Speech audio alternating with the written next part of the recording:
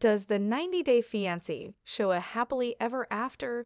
The celebrity Angela Deem discloses that Ilesanmi has been using his fans as a means of making money ever since he broke up with her in February of 2024. Since they first connected on Facebook in 2017, Michael, who was from Nigeria, has been in a relationship with Angela. Being of different ages was the most difficult obstacle that Michael and Angela had to overcome in their relationship. Angela was filled with apprehension because she was concerned that Michael would abandon her in favor of another person when he arrived in the United States. When Angela's husband Michael went missing from her home in Hazelhurst, her worst nightmare came true when he disappeared. It is now Angela's intention to have their marriage declared null and void and to deport Michael. For the purpose of preventing Angela from having their marriage annulled and sending Michael back to Nigeria, Michael has initiated a fundraising campaign in order to be able to gather money for his legal bills. But Angela is of the opinion that Michael's GoFundMe campaign is a hoax. For example, she uploaded a reel that was created by her blogger buddy John Yates, in which he shared a screenshot of a post that was written by another blogger regarding Michael. A screen capture of the fundraising campaign, which has now raised more than $51,000, was displayed.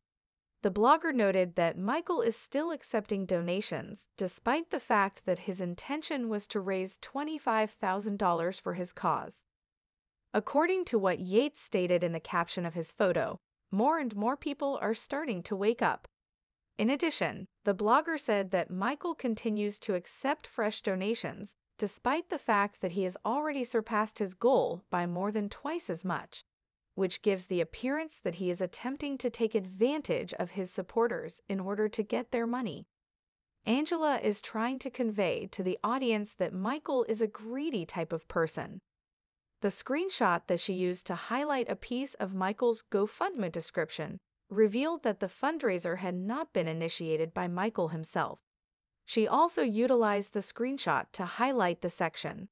The fact that Mary Kay is the organizer and that she is a blogger who manages the YouTube channel Kiki and Kivitz is highlighted in a note that is included in the description section. Michael claimed that he had approached Mary Kay with the request to assist him in establishing the campaign.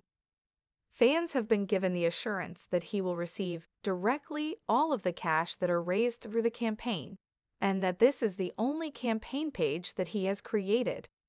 While Angela was pointing to the word directly in Michael's note, she added a sticker that depicted an emoji of extreme shock.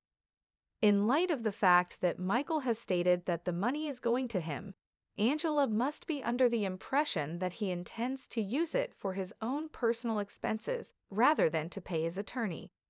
The friends of Angela, including Lauren Bravarnik and Scott Wern, were attempting to spread vile accusations that Michael was involved in the incident.